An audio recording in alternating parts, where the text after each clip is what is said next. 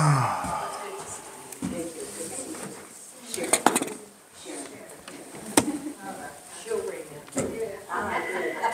right, we'll go ahead and get started. I know a lot of people are sick.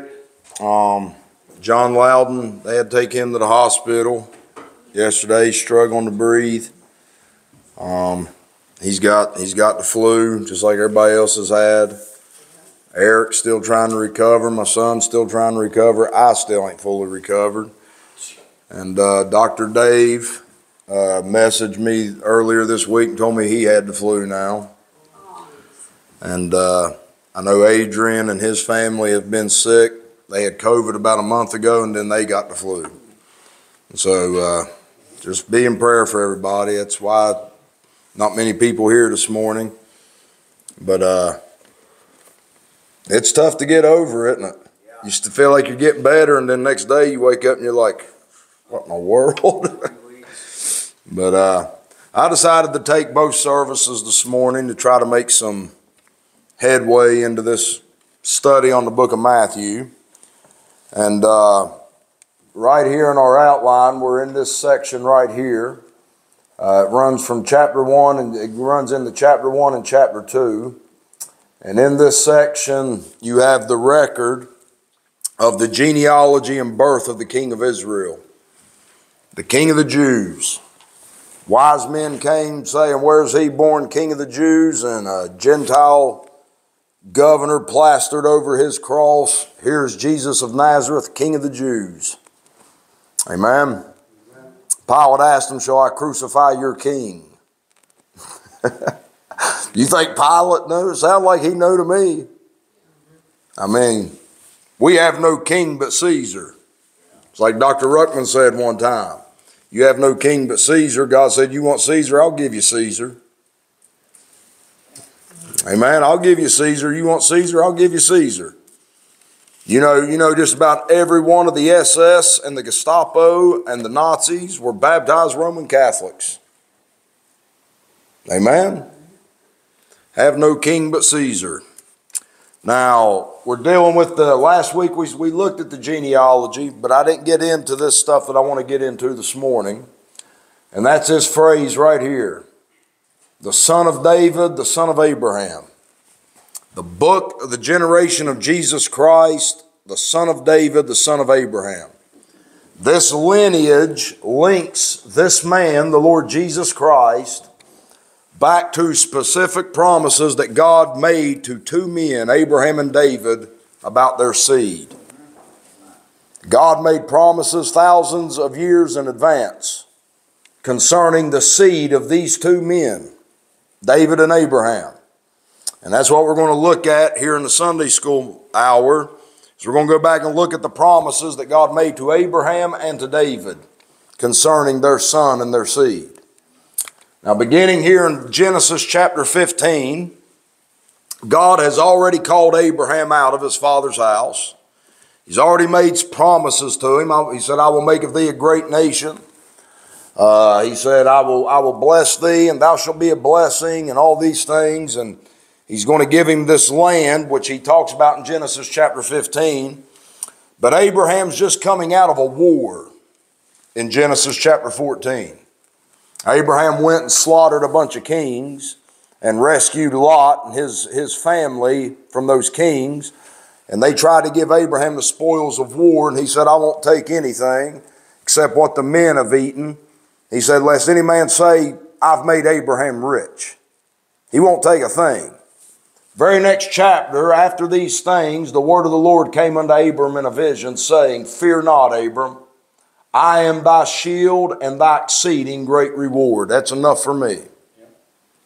Amen. If you've got God as your shield and your great reward, you have more than you'll ever need. Amen. And Abram said, Lord God, watch this now. What wilt thou give me, seeing I go childless, and the steward of my house is this Eleazar of Damascus? Seeing I go childless, and the steward, I don't have that written down right, I don't think. Flip over and read it. Feel like I left something out there.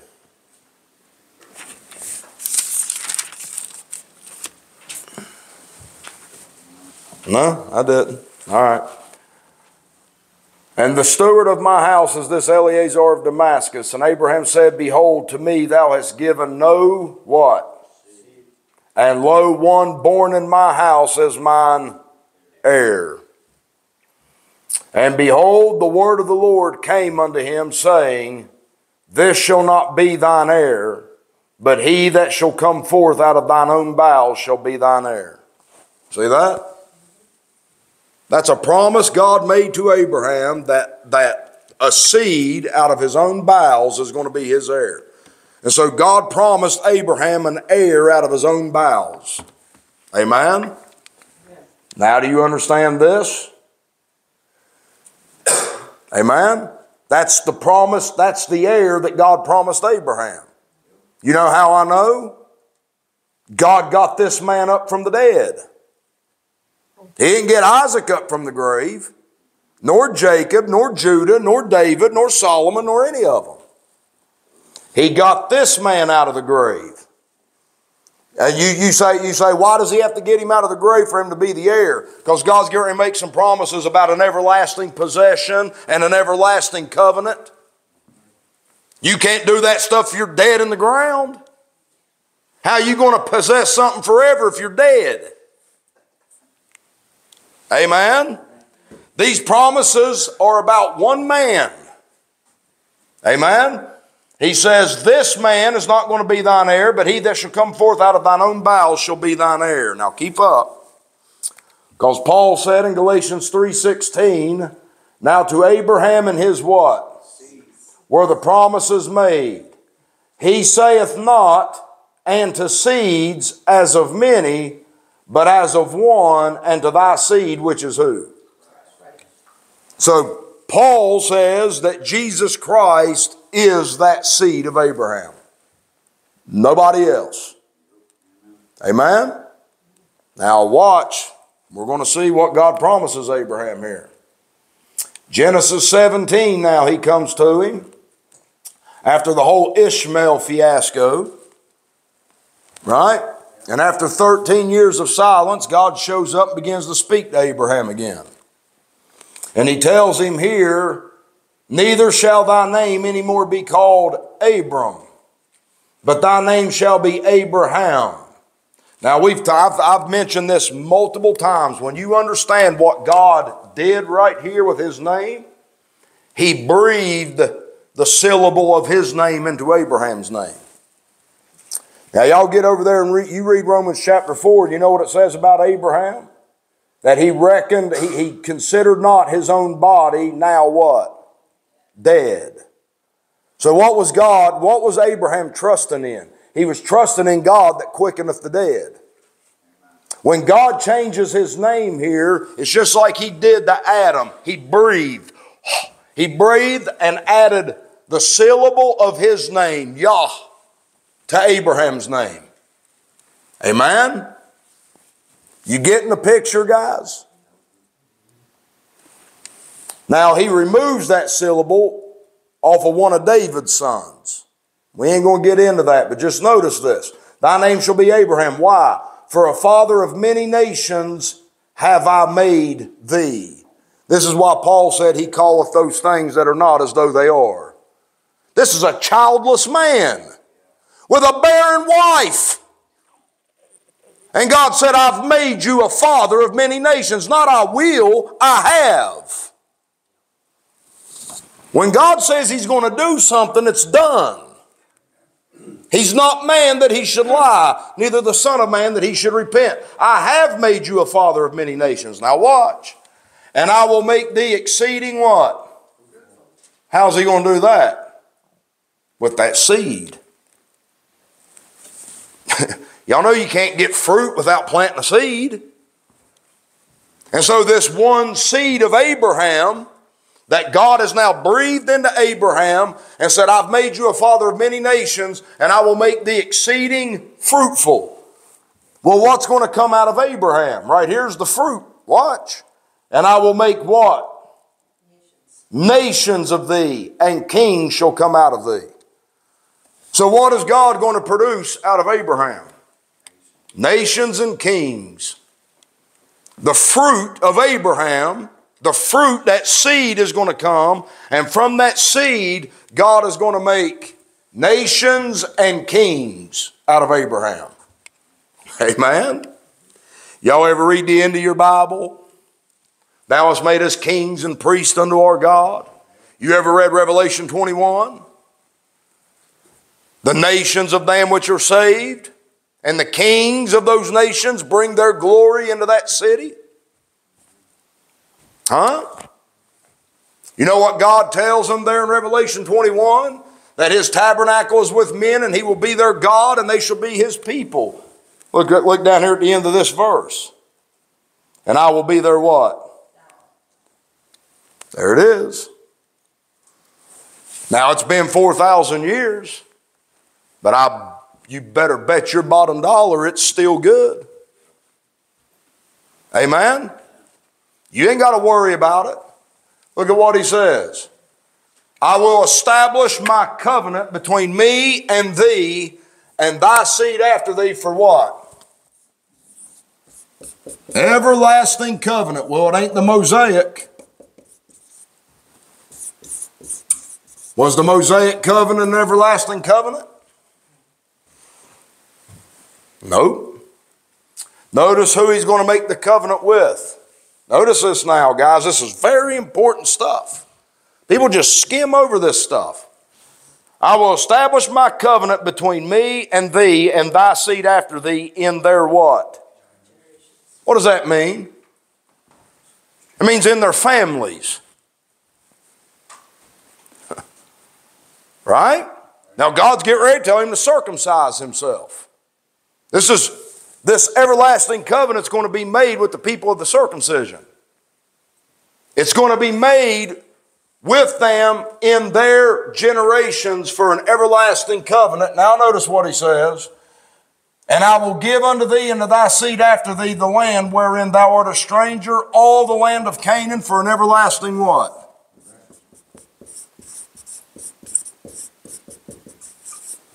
So, y'all getting this? Y'all getting these promises made to Abraham? What do they deal with? They deal with an everlasting covenant and an everlasting possession of a piece of land.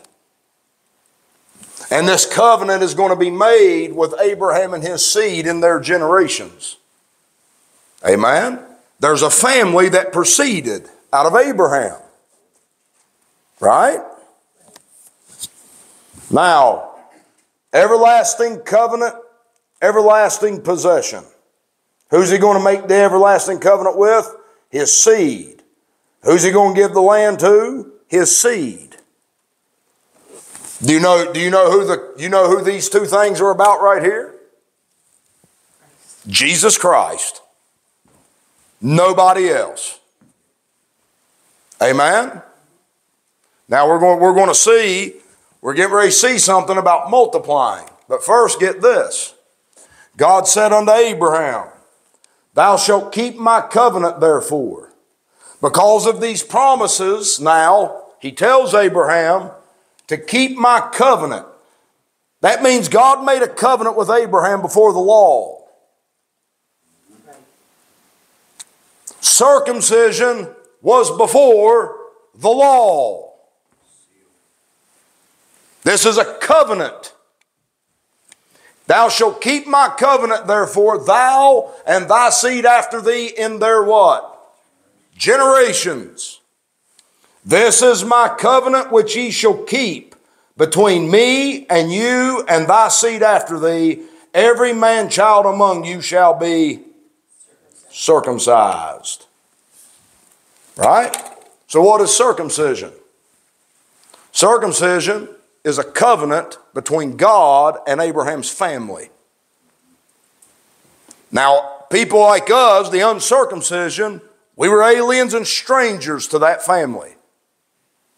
Amen? But this is specific to the people, I'm going to write this up here now, the people of circumcision. That right there is a token of this stuff right here. Right? Now, When Jesus Christ came to this earth, what was he? A minister of who? For the truth of what? To confirm what? So Jesus Christ was a minister to these people right here to confirm these promises that were made to them. Amen? This is why Gentiles spending every Sunday, it sounds funny because we're in the book of Matthew, but Gentiles spending every Sunday in Matthew, Mark, Luke, and John thinking that those things are about them and trying to get to heaven based on the doctrine of those books is complete foolishness and folly and ignorance of Scripture. Amen, preacher. Point blank, period. Paul said in Romans 15:16, pay close attention to what I'm about to say. Romans 15:16, that I should be the minister of Jesus Christ to you Gentiles, ministering the gospel of God, that the offering up of the Gentiles might be acceptable, being sanctified by the Holy Ghost. There's only one ministry that makes you Gentiles acceptable unto God, being sanctified and set apart by the Holy Ghost, and it's the ministry of the Apostle Paul. Amen, brother. Preach. End of discussion. That's biblical authority. It's written right there in black and white, Romans 15:16. This seed of Abraham came to confirm the promises that were made unto the fathers. Amen? Now, Christ was a minister of the circumcision. What about Peter? Who was Peter?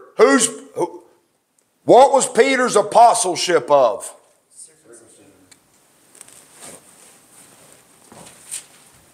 See it? What was Peter? What gospel was committed unto Peter? Now people's like, well, what does that mean? Well, I guess you better go back and read your Bible. Oh, it just means, oh yeah, go ahead and tell me, big boy. I know exactly what it means. Circumcision is a token and a sign of a covenant between God and a family on this earth concerning a covenant and a possession of a land. That's what circumcision is. And Christ came as a minister of that people to confirm those promises, and Peter was given a gospel and apostleship to that people about the confirmation of those promises. Amen. You getting this stuff?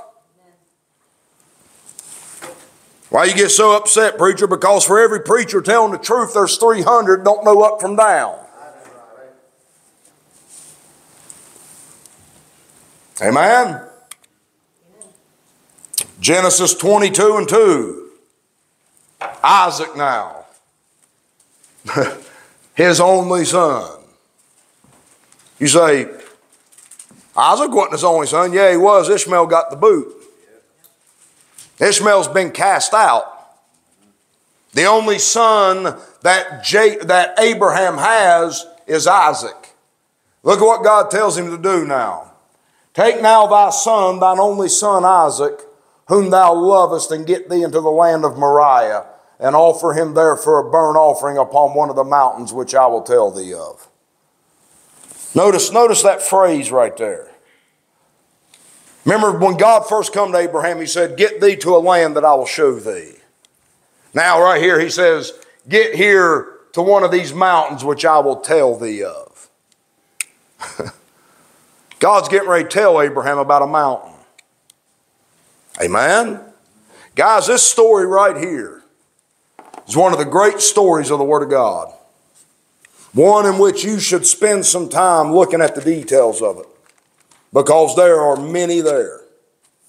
Abraham and Isaac is a picture of God the Father and God the Son. Christ being offered, that seed of Abraham being offered as a burnt offering unto God. It's a picture. God's going to tell Abraham of this mountain in which his son is going to be offered as a burnt offering and a sacrifice for sin. There's two men that go with them. And they get close to the mountain, and Abraham says, y'all stay here. Me and the son will go up on the mountain and worship alone. And after we're done, we'll come back to you. Abraham don't have a doubt in his mind that Isaac's coming off that mountain with him. Amen. Why? Because he believes God. Every promise God made him is in this son right here. Abraham says, if I kill him, God has to raise him from the dead. Right. He don't have a doubt in his mind at this point. Amen? You say, what do those two men represent? I believe they represent the law and the prophets that witnessed these things afar off. And the Bible says on the third day, Abraham lifted up his eyes and saw the place afar off. Say, what's that mean? Well, go back to the third day of creation. What happened on the third day? The dry land appeared. And when that dry land appeared, God the Father saw that mountain upon which his son was going to be offered. Amen. Abraham and Isaac start going up the mountain, and Isaac says, Father, I see. Now he laid the wood on Isaac, and he took the fire. The fire pictures wrath. That wood, which that fire is going to consume, pictures the sins of the world being laid down upon him. And Abraham takes the knife and the fire in his hands, and they go up the mountain. And on the way up, Isaac says, Father, I see the wood and I see the fire, but where's the lamb? There's the question of humanity. Where's the lamb? John the Baptist answered it about 4,000 years later. Behold the Lamb of God, which taketh away the sins of the world. 2,000 years. I'm off about 2,000 years there. But behold the Lamb which taketh away the sins of the world. They get up on the mountain. Abraham tells him, my son, God will provide himself a lamb. Amen. And he's ready to kill him. The angel of the Lord calls out to him and says, Abraham, harm not the lad, for now I know that thou fearest God, seeing thou hast not withheld thine only son from me.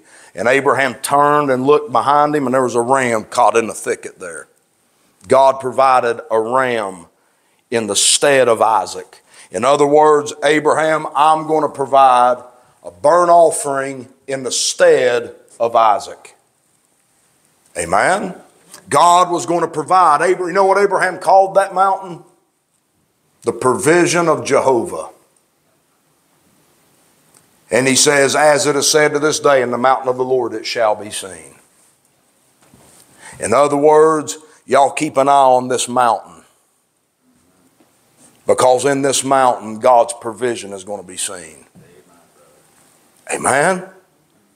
Now, pay close attention to what I'm about to show you. Pay close attention to this now, guys, because that's the seed. And that seed's going to come, and that only seed and that only son of Abraham is going to be offered to God for a burnt offering upon this mountain. Now look at what he says. God says, by myself have I sworn, saith the Lord. Well, then you can take it to the bank. Amen? God swears by himself. For because thou hast done this thing and hast not withheld thy son, thine only son, that in blessing I will bless thee, and in multiplying I will multiply thy what? Ooh. That seed, that single seed of Abraham is going to be multiplied. You know what Christ said in John chapter 12? He said, except the corn of wheat go into the ground and die, it abideth alone. But if it go into the ground and die, it bringeth forth much fruit. Amen? He's saying, if I don't go into the ground and die, then I'm by myself. But if I go into the ground and die, I'll bring forth much fruit. Amen? God took that seed of Abraham and he multiplied it as the stars of heaven, and as the sand which is upon the seashore, And thy seed, get it now, thy seed shall possess the gate of his enemies. God is going to take that one single man and multiply him, and through that multiplication of that man, he's going to take possession of the gate of his enemies.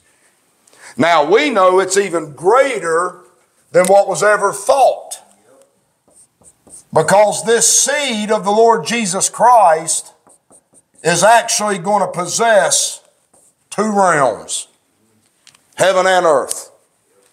Amen? As Daniel 7:18 says, the saints of the Most High shall take the kingdom and possess it. Amen? Now what he's saying here is that this seed, that once it's multiplied, that seed is going to take possession of the governments of their enemies. The gate, that word gate there signifies the seat of government. Amen? When Jacob sees Bethel and he sees that ladder there, he says, this is the house of God and the gate of heaven. Lot sat in the gate of Sodom judging the people. And so God is saying this seed here is going to take possession of the governments of his enemies. Amen. That's your calling, guys. Now, it's not this right here, but you're a part of a mystery of Christ. Amen. If you be Abraham, if you be Christ, then are you Abraham's what? And heirs according to the what? There it is. You're that seed. Wow. Christ in you, the hope of what? There it is. We are bone of his bone, flesh of his flesh. We are the multiplication of the Lord Jesus Christ. Amen? I love his stuff, guys. Now, we know that this seed and its fruit is going to possess heaven and earth and reconcile and subdue all things back to the authority of God the Father in heaven. Thank you. Amen?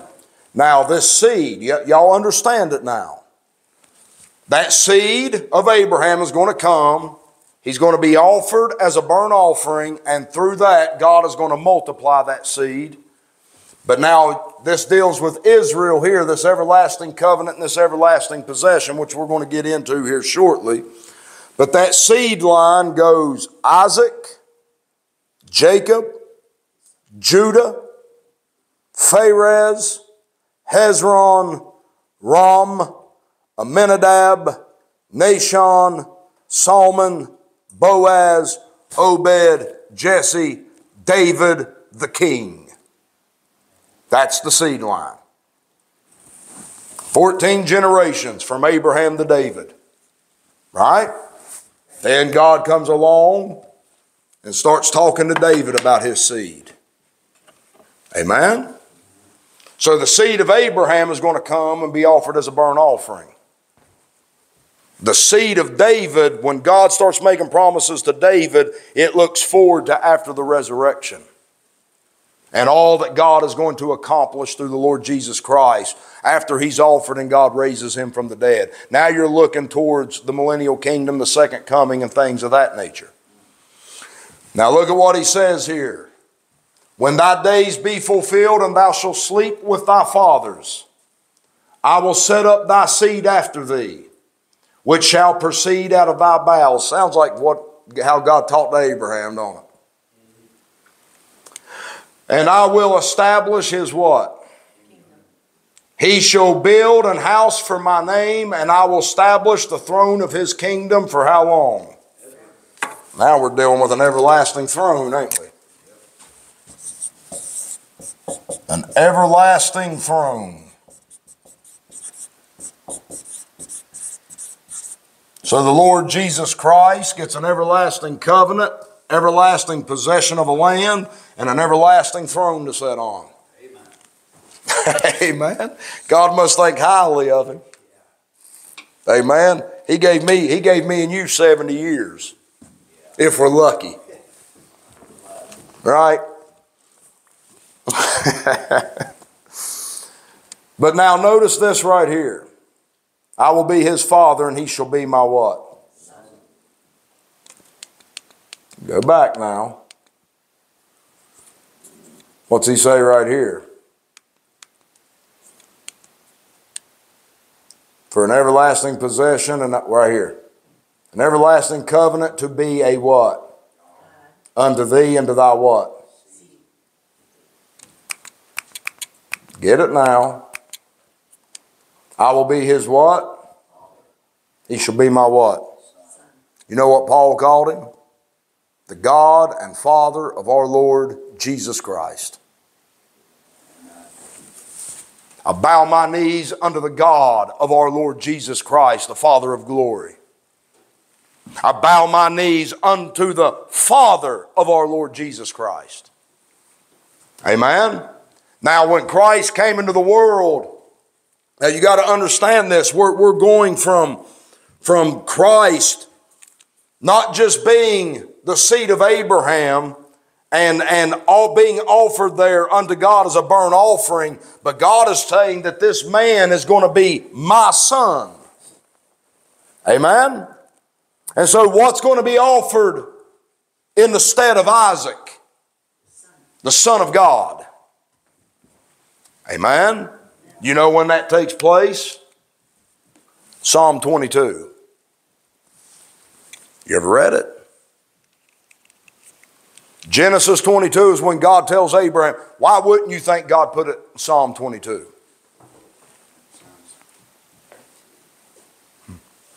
Y'all with me? Psalm 22 and 1. My God, why hast thou forsaken me? You get it? You know the last thing he says?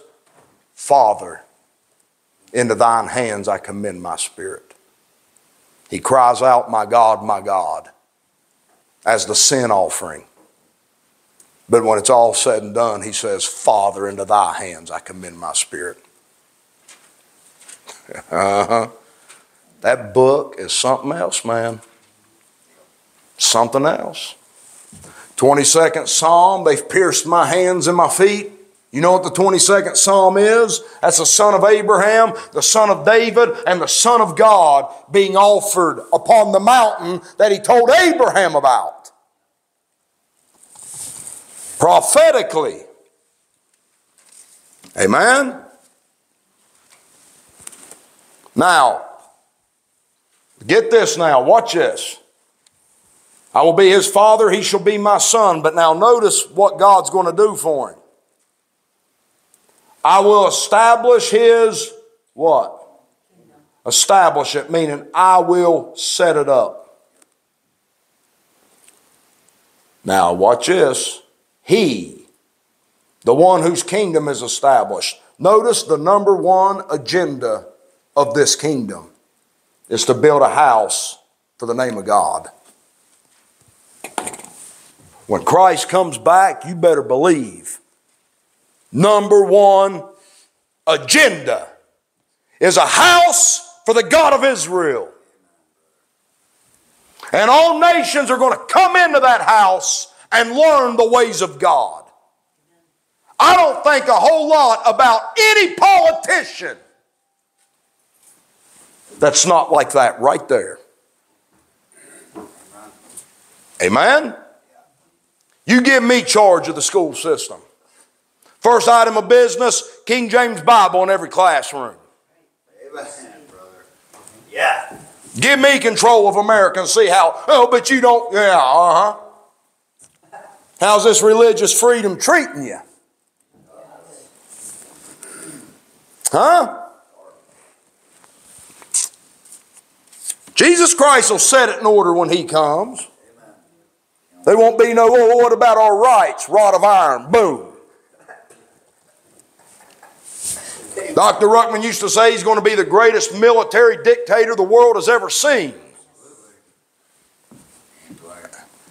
Yeah, he ain't playing. He's coming with a rod of iron to break the nations and to bring them in subjection to righteousness to God. Going to be no about the rights of man and all this other nonsense. Man's had 6,000 years to prove he's incapable of doing anything right. He's going to build a house for God. When God establishes his kingdom, he's going to build God a house. I think about David over there. Psalm 100, look at Psalm 132. Psalm 132. You want to know why God loved David?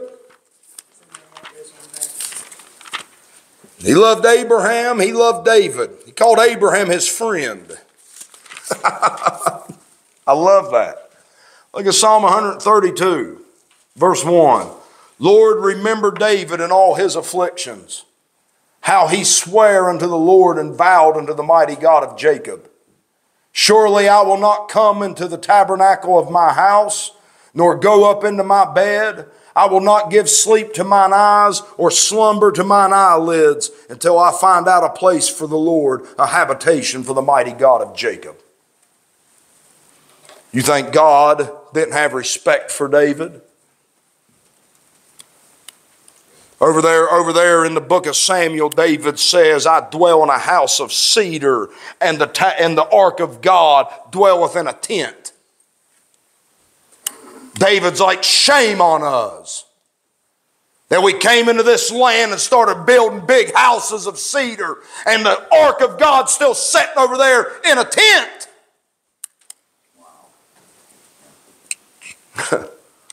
God says, David, you're not going to build my house, but I promise you, your seed is that'll come out of your bowels. I will establish his kingdom and he'll build my house. Amen? Look there in verse 11. The Lord hath sworn in truth unto David. He will not turn from it. This is part of the Davidic promise now. Of the fruit of thy body will I set upon thy throne.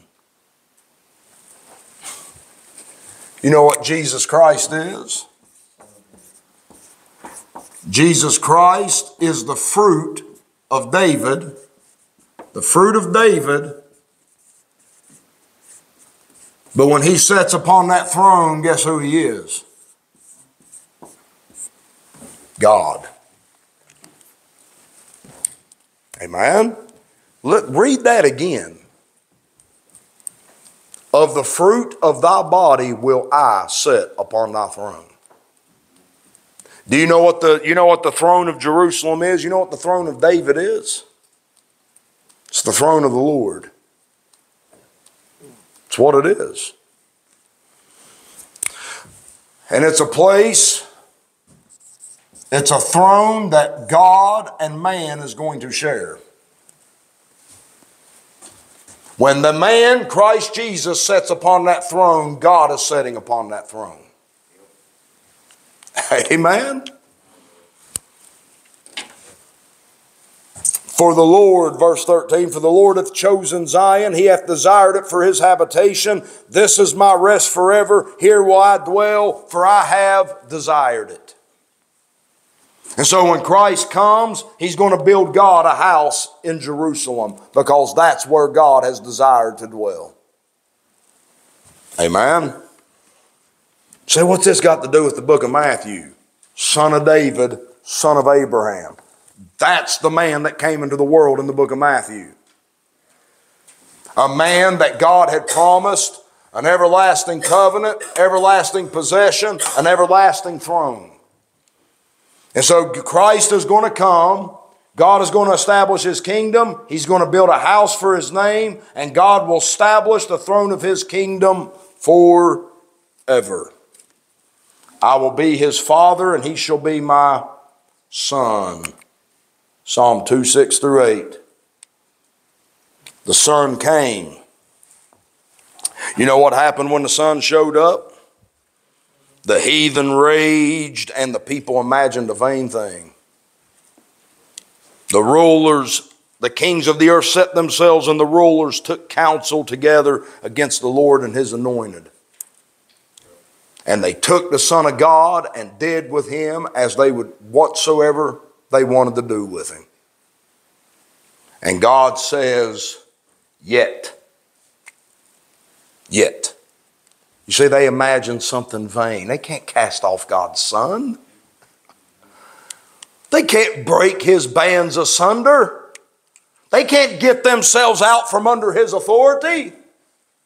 They killed Him, and God said, in spite of your best efforts, yet have I set my King upon my holy hill of Zion. I will declare the decree the Lord hath said unto me. This is Christ talking. Thou art my Son, this day have I begotten thee. Ask of me, and I shall give thee the heathen for thine what? And the uttermost parts of the earth for thy what? Boy, it just keeps getting more and more, don't it? Now what's he get? The heathen and the uttermost parts of the what? For his what? So Christ gets possession of the uttermost parts of the earth. You seeing this? This is the man that was born about 2,000 years ago, that rose from the dead and is now seated at the right hand of God, that not 90% of all of humanity ever thinks about.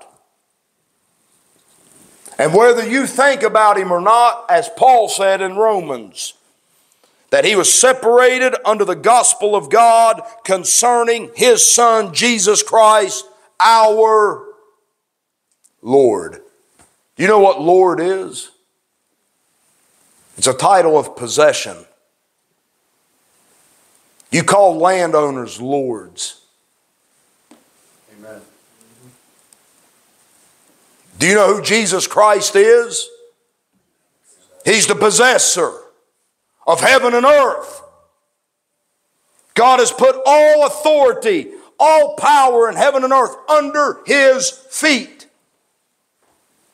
Whether you think about Him, whether you ignore Him, whether you acknowledge Him, He's your Lord. Amen? The man, Christ Jesus, the Son of God, possessor of heaven and earth. Isaiah 2:2, it shall come to pass when? That the mountain of the Lord's what? Shall be established in the top of the mountains, and shall be exalted above the hills, and all nations shall flow unto it. What? This mountain of the Lord's house. He's coming back. The Lord Jesus is coming back. And He is going to build God a house in the mountain that God chose. And all nations are going to come up to that mountain to learn the ways of the God of Jacob. And if they don't come up, God shuts the heavens up and it don't rain. Just like He did Israel under the law. You know what that tells me? The nations are under a schoolmaster in the millennial kingdom. The law of Israel is going to be taught to the nations of the world. They're going to be under tutors and governors just like Israel was. Amen? Now thank God you and I are sons. Amen? But the nations are going to be under this kingdom. He's going to rule them with a rod of iron and dash them in pieces like a potter's vessel. Amen? Y'all understanding this? Son of David, son of Abraham. They go back to specific promises that was made to Abraham and David about their seed. And Christ is that son. And all these promises that were made to those men about their seed are in this man right here. God's going to establish His kingdom, nobody else's. Nobody's. Not America, not China, Russia. Every war in this world is in vanity.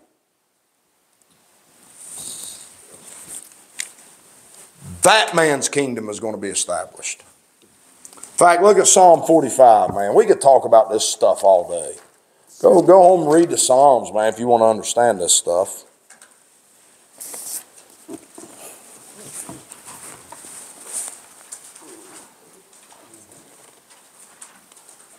Look at verse 1. My heart is inditing a good matter. I speak of the things which I have made touching the king. My tongue is the pen of a ready writer. Thou art fairer than the children of men. Grace is poured into thy lips. Therefore God hath blessed thee for what? Who do you think this is about?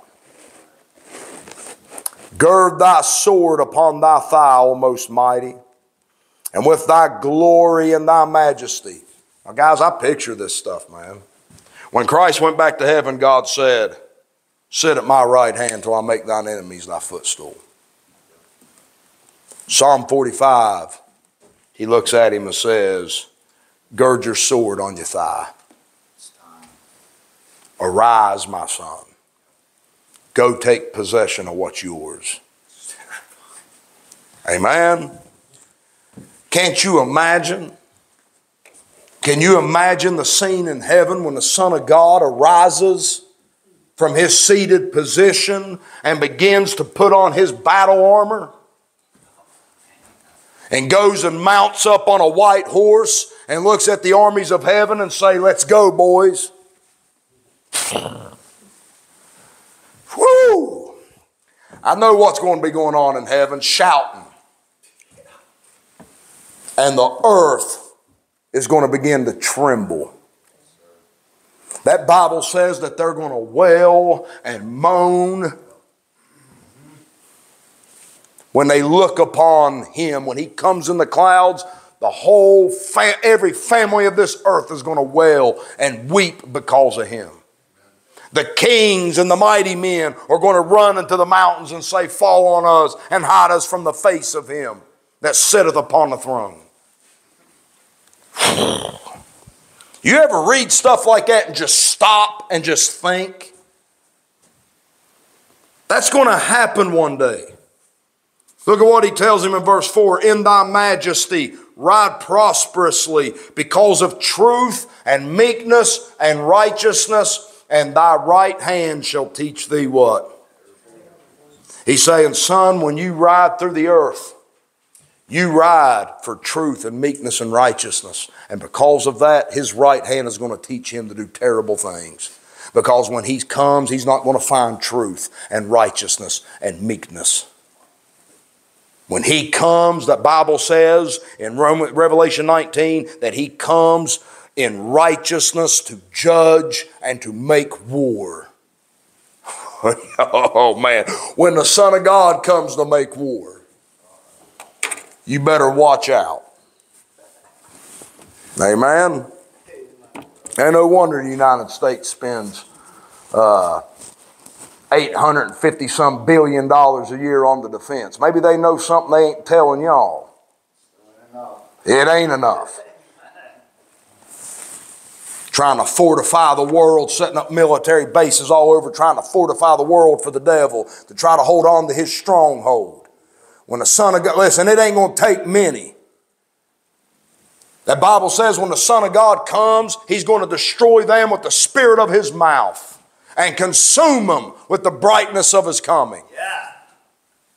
Yeah, boy.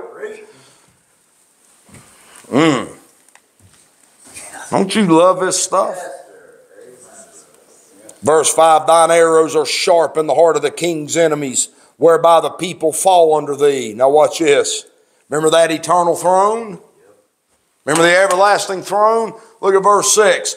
Thy throne, O God, is forever and ever. The scepter of thy kingdom is a right scepter. What did God call his throne? Thy throne, O what? God. The writer of Hebrews quotes that just so you don't miss it. And he says, to which of the angels said he at any time, thou art my son, this day have I begotten thee. What's he say about the angels? He maketh his angels spirits and his ministers a flame of fire. But under the sun he saith, thy throne, O God, is forever. That's God talking to the Son right there. Thy throne, O God. When Jesus Christ comes and sits upon the throne of David, that throne becomes the throne of God. Amen? And so, summary. Then we'll pick up with John the Baptist in the morning service. Summary of this. Number one, Abraham was promised a seed out of his own bowels. And then he's told to take that only seed and offer it unto God as a burnt offering. But then he's told that God is going to make a provision in the stead of Isaac. That provision was the Lord Jesus Christ, the seed of Abraham. And after that, he tells Abraham, because you've not withheld your only son from me, I'm going to multiply thy seed as the stars of heaven and as the sands of the seashore, and thy seed shall possess the gates of his enemies. Amen. So that one single seed, Jesus Christ, came, died on the mountain that God told Abraham of, was buried and rose again, and God greatly multiplied that man. If you're saved, he's in you. None of us are living by the law or anything. We are all living by the faith of the Son of God who loved us and gave himself for us. Amen? And through that multiplied seed, that seed is going to take possession of heaven and earth one day. Amen? Then he tells Abraham, or he tells David, that his seed is going to be his son, and that God is going to establish his kingdom, and that his seed, his son, is going to build God a house, and God is going to establish the throne of that kingdom forever and ever. Amen? Look at Jeremiah 31 real quick. Remember that everlasting covenant that God said he was going to make with Abraham and his seed.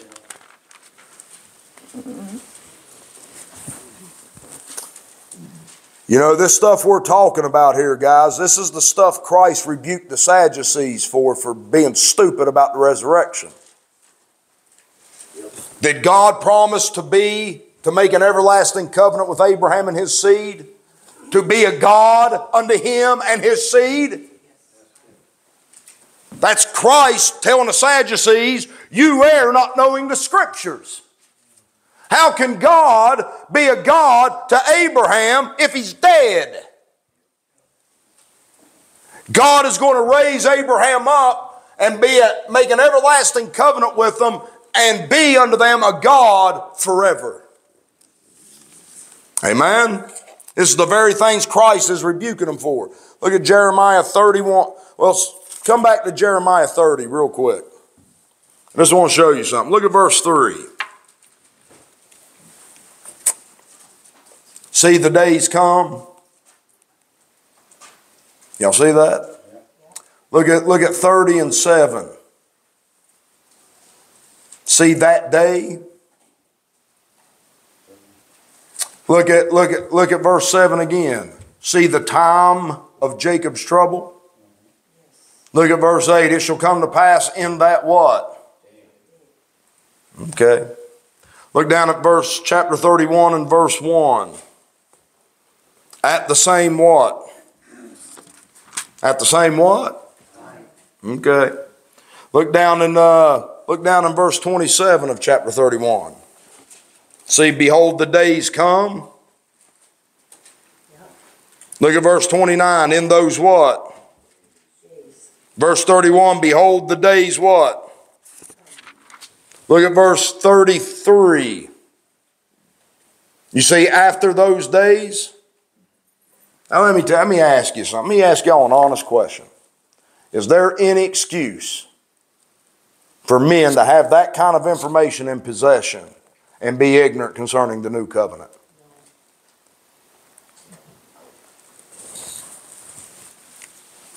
Days come, that day, time of Jacob's trouble, after those days, in that day, at the same time. It's inexcusable. It's inexcusable for a bunch of Christians running around claiming they're under the new covenant when it's clearly going to be made after those days. And it's made with the house of Israel and with the house of Judah. End of story. Amen? That's why Paul never preached it. And it's not mentioned till you get to the book of Hebrews. Because God said He was going to make this covenant with Abraham and his seed in their generations. It's circumcision.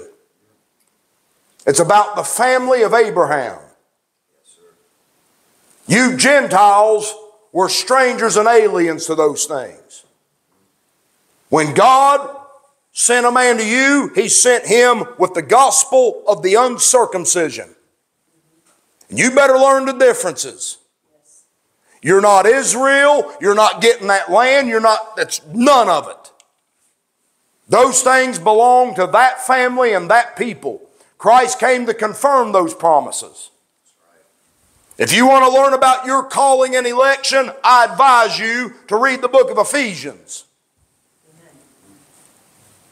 And quit trying to rob Israel and make a liar out of God. You got these people running around, oh, I don't agree with replacement theology. Then you listen to them preach. And they can't tell you anything about you without robbing Israel. They steal their marriage, their baptism, they steal their covenant, everything. Their land. We're coming back on white horses. Amen, brother. Yep. Preach. Now, don't tell me you're not a replacement theologian, then everything you preach is you replacing Israel. Talk is cheap, man. I know exactly what we've been called for. This seed of Abraham, all this stuff right here. There was things about Christ that was not revealed. It's all about Him. The mystery is not about the Gentiles. The mystery is not about the Jews. The mystery of Christ. It's the mystery of Christ. Things about the Lord Jesus Christ that God never spoke in time past. And there's things about that seed and that man and his inheritance that God kept secret and that He elected us for before the foundation of the world and kept it secret, hidden Himself. I thank God for it, man. People get all bent out of shape about this stuff. Preacher, why you got to talk about it all the time? Why you got to talk about it all the time? Because it's the Bible. It's the Bible, man. And so what I want you to get is that Matthew is dealing with this seed of Abraham and the seed of David that God made promises to, and He's coming. He's now showed up. He's been born, and He's now going to go offer Himself as a burnt offering. And then God is going to raise Him from the dead, set Him at His own right hand, and when the time comes, the Lord Jesus Christ is coming back. God's going to establish His kingdom.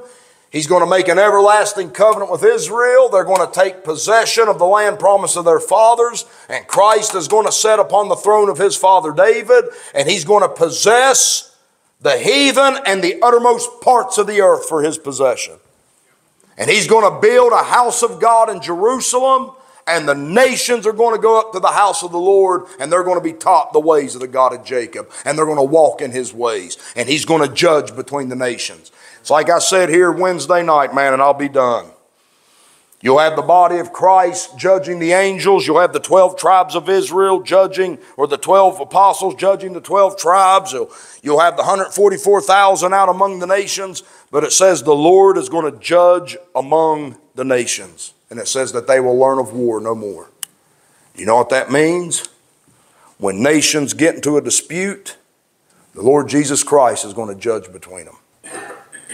They're not going to go to war anymore. They're going to take it up to Jerusalem, and the Lord Jesus Christ is going to judge between those nations, and they're not going to learn war anymore. He's going to settle the issue. Amen? Ain't you looking forward to that? You know, there's nothing more hypocritical than a bunch of armed troops going into a nation calling themselves peacekeepers. Amen? That's how man keeps peace, at gunpoint. UN going in, United Nations peacekeeping forces. That's just like man, isn't it? They couldn't tell the truth if they had to.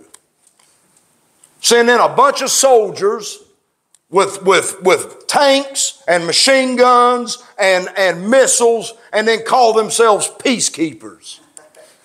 Yeah, okay. Lord Jesus Christ, when he gets done judging, they're going to take all their weapons of war and turn them into pruning hooks and plowshares. They're going to grow food instead of killing one another. Amen? Isn't that sad that you got all this starvation in the world and America spends $800 billion on weaponry? Come on. While paying farmers not to grow food.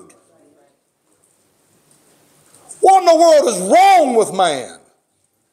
When Christ comes, man, every man's going to sit under a vineyard. Amen. Even so, come Lord Jesus, right? Amen. Brother Eric closes out. We'll pick up with the rest of this, guys, in the morning service. We're going to talk about John the Baptist ministry this morning. Heavenly Father, Lord, we thank you so much for your holy word, God. We ask that anyone that hears this word, that their ears are open, that their hearts are mortified, God. We just love you so much, Lord. We pray for the second service. Paul's had a little sleep. Just quicken him by your spirit. Give him strength in his inner man just to preach with boldness. Give him great utterance, Lord. Help us to receive these things. Help us to understand them. Help him to speak just plainly, God, so that we can be edified by your word. Lord, we love you. In Jesus' name, amen. Amen.